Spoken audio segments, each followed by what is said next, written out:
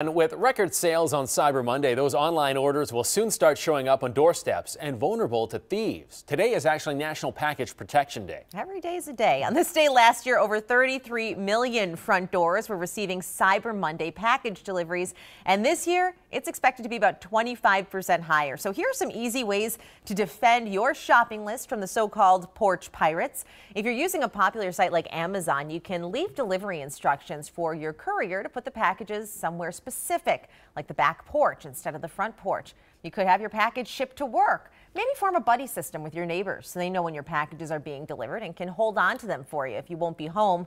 Also, require that a signature be given on all deliveries. And if all else fails, you could always join the many people who've started installing security cameras and signs to deter those would-be thieves. And something relatively new, neighbors can also help spread awareness by sharing their package protection tips with each other and using the hashtag Package Protection Day on social media. Yeah, the key there is you got to talk to your neighbors first.